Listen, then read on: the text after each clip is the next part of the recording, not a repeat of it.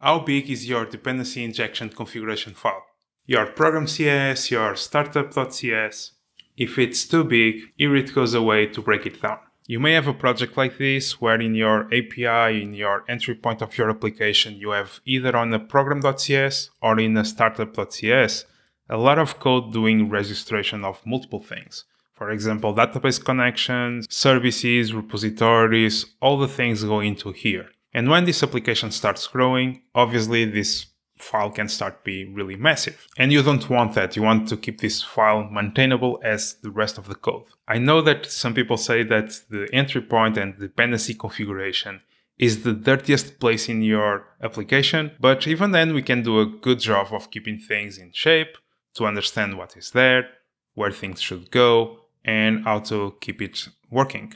On this example, I just have a few lines, but you get the point. This can start growing and eventually will become a problem to me. So what can we do instead to review this thing, to reorganize this thing? I have been seeing a lot of approaches to organize this thing, moving this into private methods inside of this file, using assembly scanning to automatically register dependencies. And by the way, if you are interested in the assembly scanning approach, take a look into Scrutor. It's an amazing open source project. I have used it in the past with a lot of success, but nowadays I have to confess that I don't like the approach of assembly scanning. Why?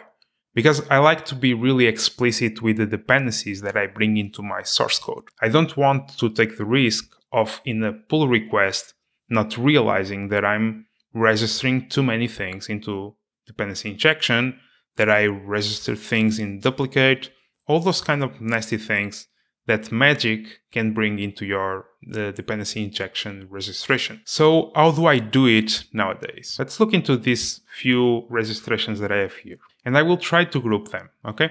For example, I have here something regarding Postgres, and I will move everything regarding Postgres to the nearby. This add book review is basically a feature that I have, kind of a service, so it's grouped with this add book read, and I have this one regarding Kafka. So three things, let's say. This one, the Postgres, and this one for Kafka are adapters to my application.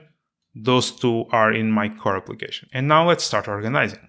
So the approach that I like to do this thing is using extension methods. And let's start by these two features. So the first thing that we'll be doing is going into our core application, adding a new class, dependency injection extensions. It's a static class, and I will add an extension method here. The way that I like to do it is not add an extension method that will register every single thing from this project.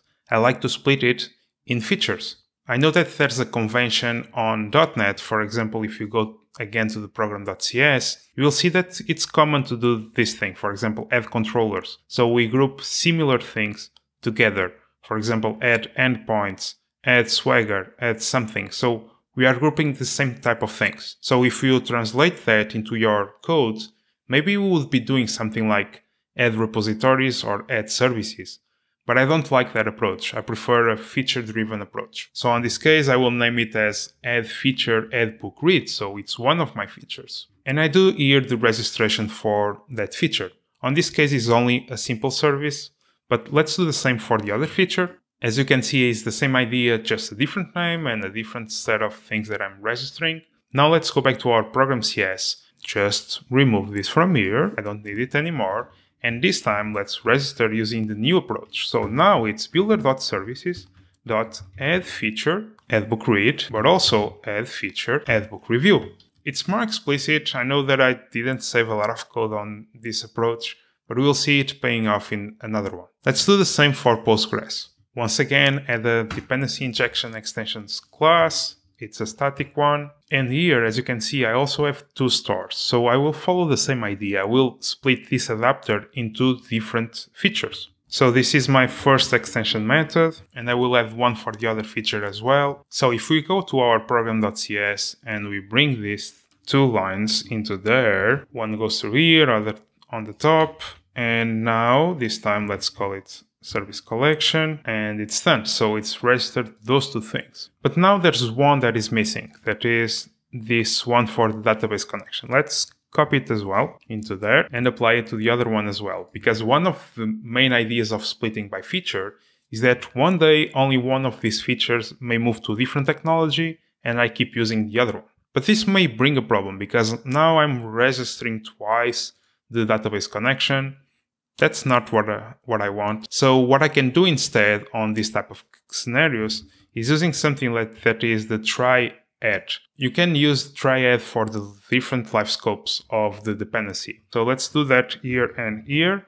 And what the triad will be doing is that it will try to add this dependency if it's not there yet. If it's already registered, it will keep going and ignore this step. Obviously, I can move those two lines, this one and this one, into a method. You get the drill. So it's just to explain to you that I can do that. So as you can see, now I'm isolating inside of this extension method all the logic required to install the adapter for Postgres regarding this feature. So let's go back to our Program.cs and let's register it. Add Postgres store, add Postgres book review store. Now there's this one for Kafka missing, but you get the drill, it's the same idea.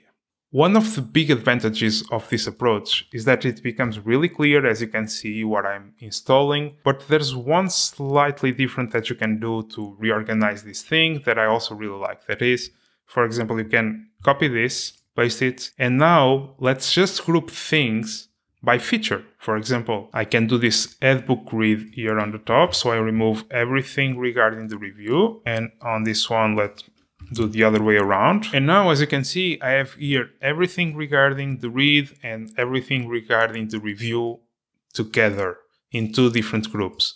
It becomes really clear what I'm doing. Besides that, if eventually regarding book reviews, I decide to swap Postgres for DynamoDB, let's say, I could just come here and say add DynamoDB that would expose its extension method as well, and I will remove this thing and it will keep working. Or I can use a feature flag and just call one extension method in one scenario and the other one in the other one.